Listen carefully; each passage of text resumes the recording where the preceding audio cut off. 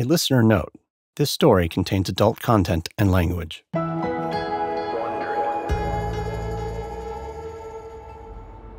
One morning, attorney David Latt was sitting in his apartment in D.C., flipping through the Sunday New York Times, when he arrived at his favorite part of the paper.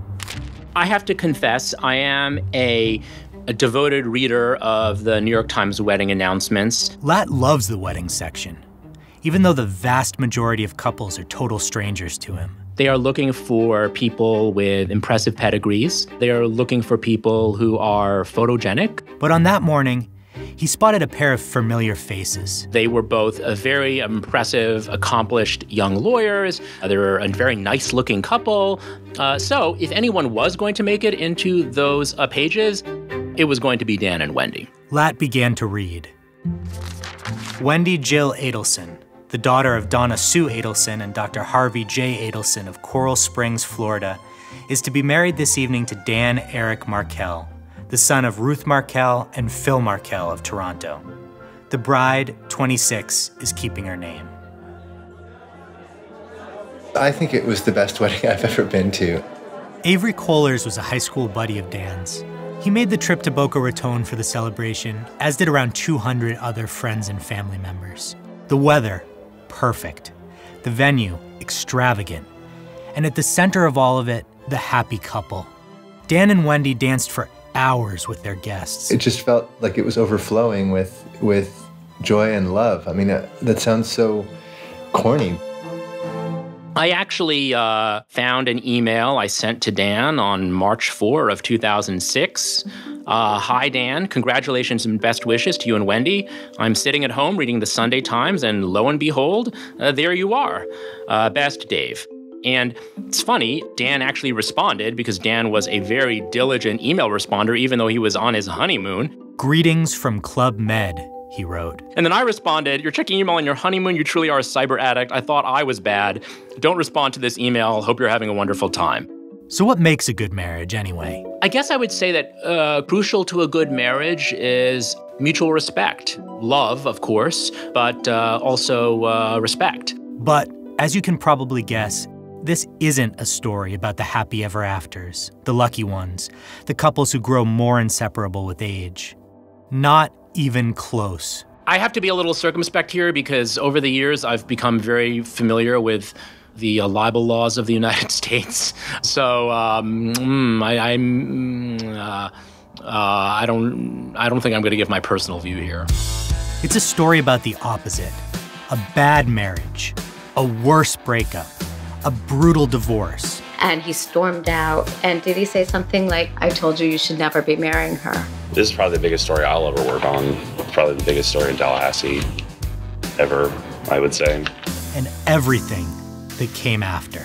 Somebody else fucking knows something because this shit would have not came out unless he told someone else. But there's nothing. I have never said to anyone that my mom is a dangerous person. Oh, are you saying that you think maybe one of your friends would have done something like this? Who would do this?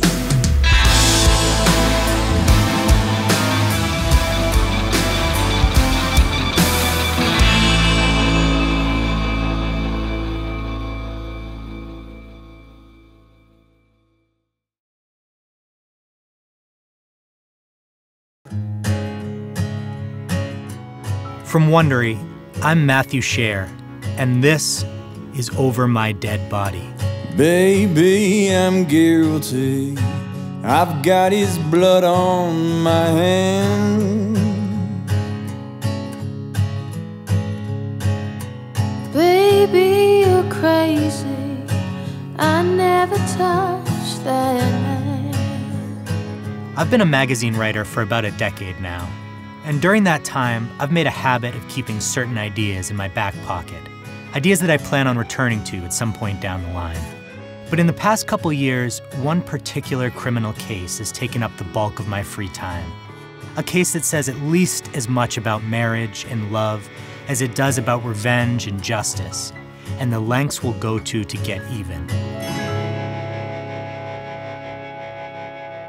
This season of Over My Dead Body is called Tally, and this is episode 1, The Husband.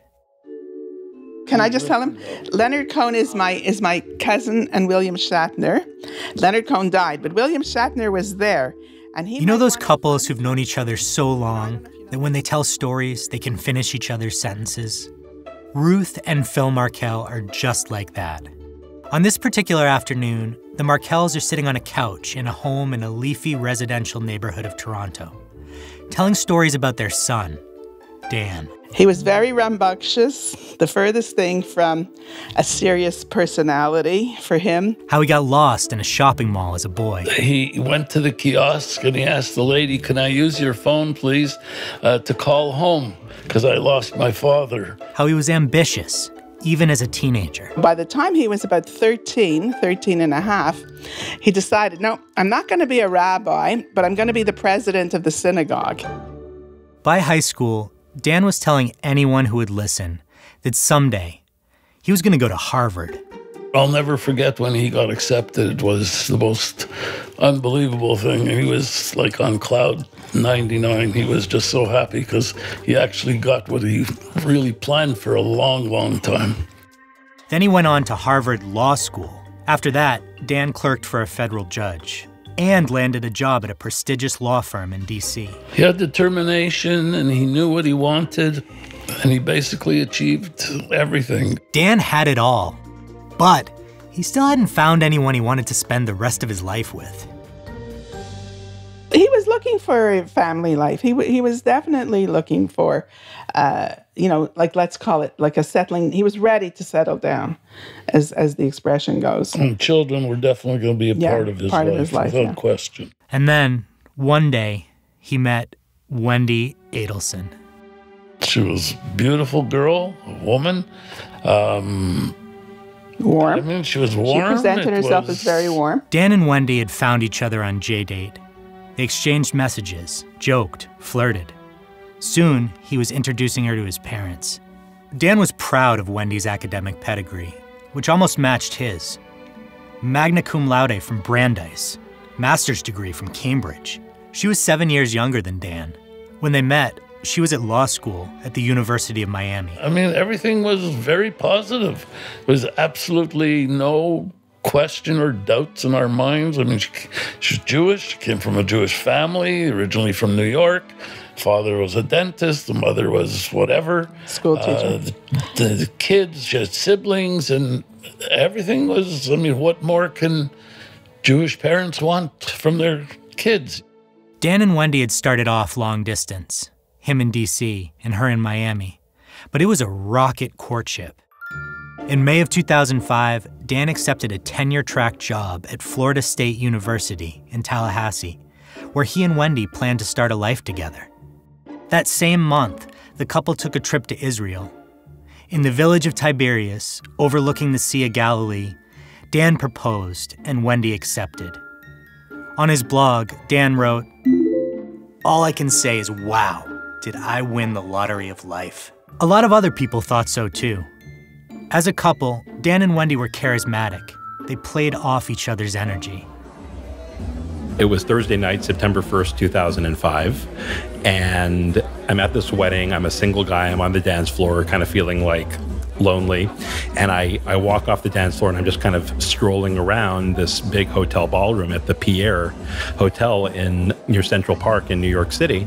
Zach Schreier knew Dan from Harvard. A really attractive young lady stops me, and she says, "I recognize you from my fiance's Friendster page." Yeah, Friendster. This was the 2000s. It was like the pre-Facebook kind of, but I guess nowhere near as successful. But her fiance apparently had a Friendster page, and she recognized me as one of the friends in it. And I said, "Oh, who's your fiance?" And she said, "Dan Markel." So, of course, I was, talking to Wendi and meeting her for the first time. Dan and Wendi wasted no time hatching a plan. They were going to set Zach up with one of Wendy's friends. Dan said, "She's beautiful, she's Jewish, she's brilliant, she's got a great body." And Wendy's kind of blushing and shut up. He goes, "Well, she does, and you have to meet her." So Wendi picks up her cell phone and calls Abigail and leaves a voicemail. And what did the voicemail say?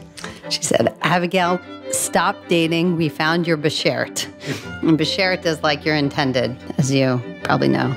And that was that. Zach lived in L.A. Abigail lived in Washington, D.C., thousands of miles apart. So what, Dan said. He'd done long distance too, and look how it turned out. Abigail and I went on our first date, and that's the last first date I've ever been on. The Schreiers got married, and of course, the couple who introduced them were at the wedding. But Abigail didn't want to give Dan and Wendi too big of a role. There was always a fair amount of drama with the couple. I'm not a person who likes drama very much. The drama Abigail mentions, it was no small thing. Abigail says at one point, Wendi told her she was thinking of breaking off her engagement with Dan. Wendi took me for a walk and said, you know, Dan had offended a friend of Wendy's about his feelings about affirmative action. See, anyone who knew Dan knew that he never encountered an argument he wouldn't take up for sport. He wasn't even against affirmative action as a policy. He just liked to debate. He was posing hypotheticals to her, and he had really offended Wendy's friend. And she said she needed to go on a walk with me. We went on a walk, and she said, I don't know what to do. Can I love this? You know, basically, should I get back together with him? Apparently, Wendi decided she could. A few months later, she and Dan were married. Still, that drama, it didn't go away, even on Dan and Wendi's wedding day. Although the Markels and the Adelsons were both paying for the wedding, it was Wendi's parents who'd hired the caterer. Dan had wanted the wedding to be strictly kosher, but when we arrived, the food was not kosher. And we noticed right away they had dairy and meat both being offered at the same time. And that's when we both kind of started to step away, like not sure what's going on here. The Markels were blindsided. Dan was going around to each of his guests who kept kosher, we do, and saying, I'm so sorry. Please don't eat the food. It's not kosher. I'm so sorry. Dan had recruited a rabbi friend as officiant, and the catering put him in an especially awkward position with his buddy. The rabbi that he had asked to officiate had to leave the wedding at that point. Dan must have felt awful. But if he let the kosher mix-up more than trip him up momentarily, Abigail didn't see it. And this is Dan. He went to every person who kept kosher and apologized to them personally, and then he ran right back to the dance floor and started dancing with her again. After the wedding, Dan and Wendi returned to Tallahassee, where Dan threw himself into life as an academic. He taught, he published papers, he traveled the country attending conferences. And it was at those conferences that fellow attorney David Latt would see him. Dan, on the legal conference circuit, was something of a rock star. He appeared on many, many panels. He was a speaker, often, I believe, a keynote speaker. Latt had been friends with Dan at Harvard, and now they found themselves running in the same circles again. Dan and I reconnected through legal blogging. I started 2 legal blogs, and Dan founded a very popular, influential law professor blog called Prof's Blog. Normally, Dan's blog dealt with the ins and outs of his legal theories of crime and punishment, or the latest developments on the courts. But in July of 2009, Dan had some more personal news to share. Wendi and I welcomed a little and delicious 7-pound, 5-ounce baby boy into the world last night, Wednesday, at 10:58 p.m. Everyone is flourishing. The baby naming ceremony and bris will take place next week on Thursday in Tallahassee. More details to follow, but I'm using Facebook Mobile to pepper the world with inanities and new pics. So, if you're interested, follow Bam Bam's life journey there. With gratitude and blessings, Wendi Adelson and Danny Markel. Next to it, he posted a photo. Here's a pic of the little guy, dreaming of whitefish salad and other smoked delicacies to come. If you were a regular reader of Prof's blog in those years, you would have gotten a picture that Dan and Wendi's marriage was, well, happy. When Wendi competed in a triathlon, Dan gushed about it. When Wendi wrote a novel, Dan promoted her book signing. On the blog, she was Osita, little bear in Spanish. Dan wasted no opportunity to fawn over her, which struck even his close friends as a little over the top. It was really out there. It was really Dan. You know, it was amazingly uncool. It was amazingly, brash, but it was so unbelievably genuine that I kind of don't know how you couldn't have been disarmed by it. Even in person, Zach Schreier remembers the couple could engage in the kind of PDA that's usually reserved for teenagers. He literally jumps on Wendi on this bed and just sort of smothers her and starts like kissing her right in front of me on this bed in a way that was, mostly just playful, not as wildly inappropriate as it sounds, but just sort of like ridiculous, funny drama, love. He was relentless in a certain sense. He was relentless with love. So then, imagine that you're Dan Markel. You're on a short business trip to New York. You get a call from your wife. She tells you she's leaving you. You cut your trip short. You're sure you can still convince her to reconsider. You get the first flight home. But as you open the door, you notice the house is weirdly quiet, echoey. It's never this quiet. Then you notice a lot of the furniture in the living room is gone. The kids' room, mostly empty. In fact, pretty much everything is gone, including your wife and the kids. You walk into your bedroom. The bed is still there. And on it, you see a stack of divorce papers. In re the marriage of Wendi Adelson, petitioner wife, and Dan Markel, respondent husband, petition for dissolution of marriage. Dan's parents, Ruth and Phil, came down the next day for a visit. Unfortunately, his whole home was totally devastated, and all of the children's clothing and the children's toys and bed and stuff like that were gone. Dan would later use a phrase from history to describe what he felt his wife had just done to him. Pearl Harbor. On December 7th, 1941, Japan, like its infamous Axis partners, struck first and declared war afterwards. Dan and Wendi had become close with a couple who lived near them in Tallahassee, Jeremy and Tracy Cohen. A day or two later, Dan went to see them. He was very angry. Yeah, he was, very devastated. Yeah, emotional and, upset, furious, just overwhelmed by what had happened.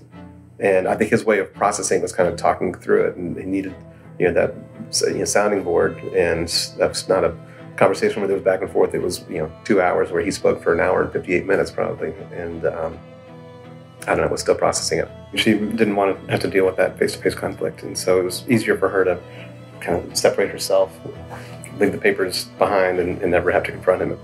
He had no clue. Really though? Maybe Dan should have seen it coming.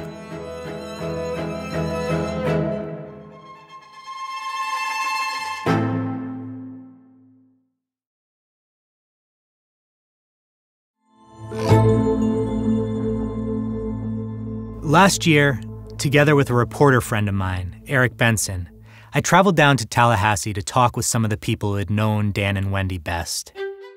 Basically everywhere we went, people told us, Tallahassee is sleepy. Tallahassee's quiet. Tallahassee is basically a village. Sure, it's the capital of Florida, but it's North Florida, a big difference from, say, the area around Miami. It feels more like the Deep South. Spanish moss, humidity as thick as a blanket, bugs the size of your fist.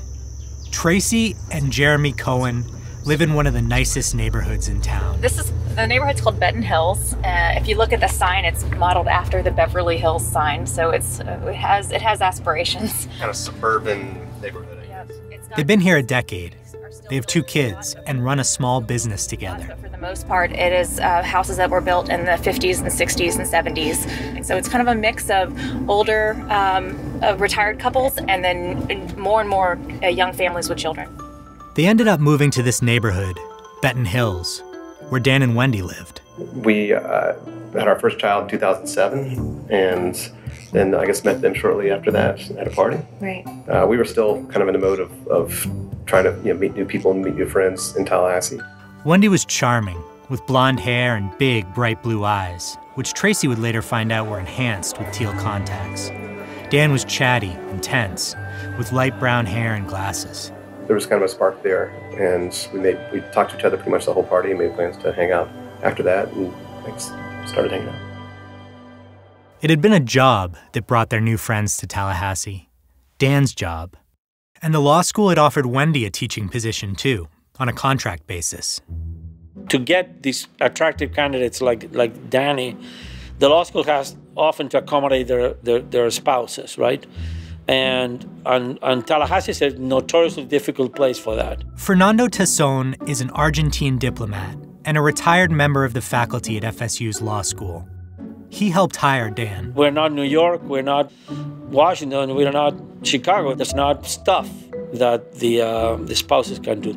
Tallahassee certainly wasn't Wendy's first choice, but she tried to make do. In order to please Danny, gave her a clinical job. And I think that in that job, she did pretty well.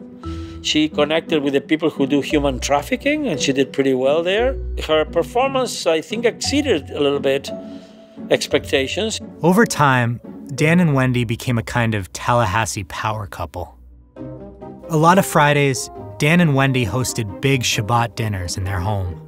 He and Wendi loved pulling together people from the Jewish community, but also outside the Jewish community, and sharing this meal with a pretty broad array of really interesting people. But the Cohens also saw the cracks in the relationship. A bunch of small couple-type things, like arguments over chores. I could see him being a tough guy to be married to. He was not the person who mowed the lawn, right? He didn't do a whole lot of dishes. But there were some bigger issues, too. Ones that dated back to their wedding day. They were very careful about keeping a kosher home. I will say, Wendi broke that every once in a while, and I think that was a point of contention between the two of them. But for Danny, he took it very seriously. Their friend Abigail Schreier says that Dan's Jewish identity mattered to him a lot. He was a very thoroughly Jewish guy. It's sort of hard to convey that sometimes, but he really was. It's something that was in his bones. For example, Dan believed he was a Kohen, a member of the Jewish priestly class. He took that role seriously. One of the strictures is if you're a Kohen, you're not supposed to visit a grave site. You can go to a funeral, but you're not actually supposed to sort of, as far as I know, defile yourself by going to the grave site. Wendi, she didn't quite accept the sacrifices that came with that. Her grandmother died, and he said, "I'm sorry, I can't go." I think this was their first year of marriage. And she and her, from what he told me, she and her family could not understand this. How could you possibly do this to my grandmother? How could you do this to us? Why wouldn't you go? Around this time, Wendi also started to work on a novel. It was called This Is Our Story. She asked her friend Tracy for help editing it. And when Tracy read the manuscript, she was surprised to find that major parts of the novel appeared to be pretty nakedly autobiographical. Tallahassee had been redubbed Hiawassee Springs. The attorney narrator was Lily, not Wendi, but still, the rest seemed awfully familiar. In the novel, Lily hates her adopted city of Hiawassee Springs. Here's how she describes her arrival there. It was pouring rain, which was just as well because it obscured the fact that Hiawassee Springs was, shall we say, less than I expected. It's my own fault, really, not having done enough research. I just assumed, and we all know what assuming does, that Hiawassee Springs was in Florida and would be just like other parts of Florida I knew. Lily, Lily, Lily. I definitely found out how wrong you can be with assumptions. By all accounts, Wendi was not a fan of Tallahassee. She would have been happier in Miami, where her passion for immigration law would be put to better use, and where she could be closer to her extended family. Except for one brother who lived outside Florida, the close-knit Adelson clan lived and worked around Miami. But there's more than just hating Tallahassee. The Lily character in Wendi's novel also fears she's become trapped in a broken marriage. Did I even love him anymore, Lily thinks to herself, or did I just love the idea of being attached to something, knowing that I was moving in one particular direction? I was lost without a clear idea of where I might be headed. My time is precious and I won't waste it reading that novel, but people who have read it said it's a piece of crap. Dan dutifully promoted the novel on his blog. But to close friends, he was less positive. Danny was intellectually very rigorous. And my suspicion, this is complete speculation on my part, you have to understand, is that he thought it was crap and and did not deserve intellectual respect. I think, Danny is a true scholar, right? And his research meant a lot to him. He was very well respected in the field, and that was not an academic piece of literature, right? And so I think Danny kind of turned his nose up a little bit at that. And he said he didn't read it. And he's kind of wasn't interested in reading it because it wasn't the type of book that he would want to read. The novel was eventually published. Dan still never read it. Which was a mortal wound for Wendi. It really hurt her feelings. Yeah, you think about that. Your wife pours her heart and soul into this book that's gotten pretty broad acclaim, and he feels like he didn't want to take the time out to read it. I mean, that would hurt me. If you're married to somebody and that somebody does something or says something or publishes something worthless, what are you going to do? I think take the 2.5 hours and read it. That's my colleague Eric Benson talking with Sasson. Yeah, he could have said that and then told her that it was crap. Right. Not having read it was not like the best marital thing to do. Dan and Wendi had what seemed, on the outside, like a storybook romance. Whirlwind courtship, picture-perfect engagement, lavish wedding. But in the book, Lily's attitude towards love seems more transactional. I see dating, at its best, as nothing more than a romantic interview. Are you the kind of person who would produce good-looking, smart, and nice children and never cheat on me and help me clean up the kitchen and love me even when I'm grouchy and not trade me in for a younger model and not join the other team? The real-life Wendi had gotten some of those things by marrying Dan. Successful in his career, a couple of kids, not so much on the cleaning the kitchen part. And Dan wasn't completely clueless about Wendi's dissatisfaction. During that time, Dan and Wendi visited their friends, the Schreiers, in Los Angeles. I remember Dan saying to Zach, "Don't you wish you asked a lot more questions before you got married?" or something like that.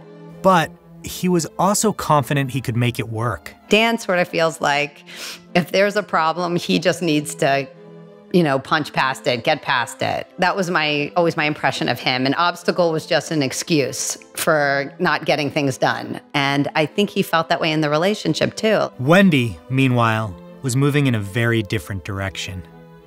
She'd had enough of living in a city she hated. She had a plan.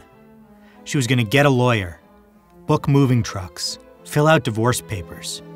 And then she was going to take her 2 boys and get the hell out of Tallahassee.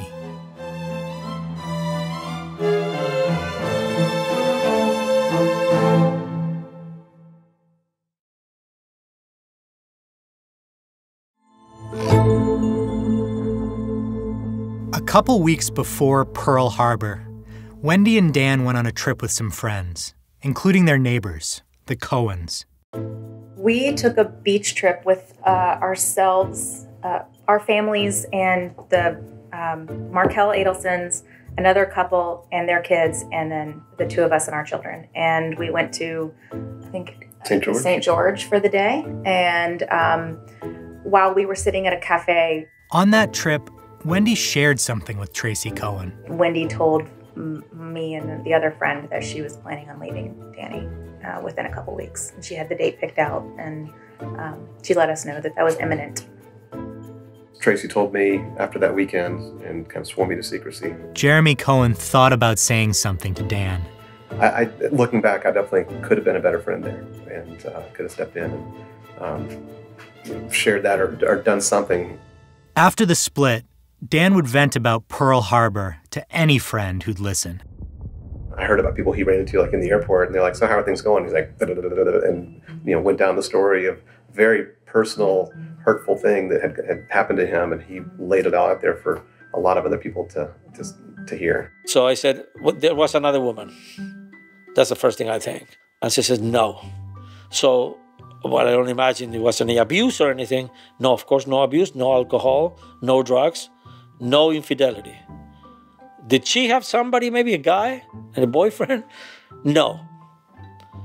And I could not for my life get from him a thing that was 100% persuasive about the cause of the breakup. He said that she resented him because he was like this kind of a tenured superstar or something, but she didn't feel like she was at his level and resented that. Then she wrote this novel. Yeah, that novel again. Maybe if Dan had read it all the way through, he would have gotten a stronger hint of what was coming. At the very end, the character Lily finds her purpose through her work, adopts a baby one of her immigrant clients must give up for adoption, and ends up separated from her husband. There are many bad things about being a lawyer, I'm sure, but one thing about being a lawyer is that we are trained to hear both sides. So I always told Danny, when he was telling me all these bad things, I said, well, okay, Danny, if Wendi was here, what would she say? Well, she said she would say that she could not stand being with me in Tallahassee, that she felt frustrated within the marriage because I didn't respect her, blah, blah, blah. She would say that to me when I asked him about what would be Wendy's story, but I never got Wendy's story. Dan blasted out an email to a bunch of his friends. He sent out an email about how devastated he was, how determined he was to get Winter back and make it work, how confounded he was by what was going on. And he concluded it with, love mightily while you can. And that was very Dan, to turn it and then just wish the best for the rest of us. Tell us like what we should be doing and hope for the best. Abigail picked up the phone and called Dan. She led with a joke, a callback to the fact that he and Wendi had been the ones who'd set her up successfully with her husband. Dan, I've got the girl for you. Dan laughed. But as they talked, she could hear how broken he was. He started to cry, and he said to me, what's going to happen with my boys? He said, their connection to Yiddishkeit, to Judaism, is already so attenuated. What's going to become of them? And I'd never heard Dan cry. It was really heartbreaking. For 2 weeks after she left him, Wendi didn't even tell Dan where she and the boys were living. So he would wait for Wendi at their kids' school, a morning drop-off, an afternoon pickup. I think that was one way of kind of seeing her, and he tried to figure out when she was going to be there and be in the parking lot and to try to confront her. But not legal confrontation, not yet. Because Dan was still holding on to the hope, however distant, that he could woo Wendi back. He could make the family whole again.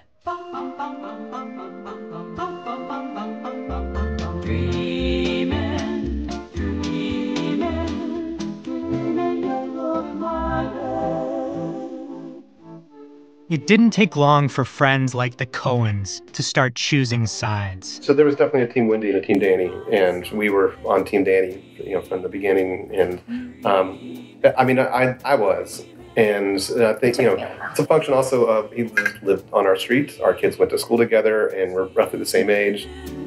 Hoping that you will stay. I had one divorce from my first wife many years ago, and as you know, in these divorce issues, people take sides. And I decided, as much as I liked Wendi, right? Because I still liked her, I mean, Danny had chosen me as one of his confidants. So I was not entitled, I thought, to go back to her and talk to her. I thought that was not consistent with my role as Danny's friend. For a guy who really liked to be in control, things had gotten a little out of control for him in an unpleasant way. Not that he was a control freak. I don't mean to suggest that he wasn't, but this was not the plan in any way. Wendi may have been relieved to escape a marriage that made her unhappy, but striking out on her own turned out to be not so simple. As it became increasingly clear to Dan that he was never getting Wendi back, his attitude changed. Yeah, I'd say that there were 2 phases to the post-divorce life for Danny. The first phase was it was immediately after this Pearl Harbor moment where she dropped the papers on the bed, and he was committed to winning her back. And when it was clear that wasn't happening, then he shifted into the second phase, which was fighting it like hell. Dan Markel became famous in the legal world, in part due to his unique theories on crime and punishment. which he often discussed on his blog. To Dan, a big part of why we punish criminals is to reinforce the unspoken pact we all have as a society. Dan was taking the side that, no, it's a positive good for offenders to suffer in the course of being punished, because that's part of how we right the scales. That's his law school colleague, Mark Spotswood. That's part of how we signal to them that, what you did was wrong, and you as a sort of equal moral member of society deserve to be held to account for that. So, and I'm summarizing here, Dan's theories are building on one of the oldest ideas around, that justice is all about getting even. So once the gloves were off, once it was clear their marriage was never going back to how it was, how would Dan and Wendi get what they wanted? You live in, the modern world where most of us are, pretty safe, and then completely out of the blue, someone walks into their garage and shoots them in the face. If anything, it's like, okay, a robbery, all right, drugs, okay, but a murder, I would never, ever be expecting that. Ever. That's bullshit, man. You know exactly what I'm talking about. We know what the fuck is going on. Find out who the fuck it is. That's all I'm asking you. That's on this season of Over My Dead Body.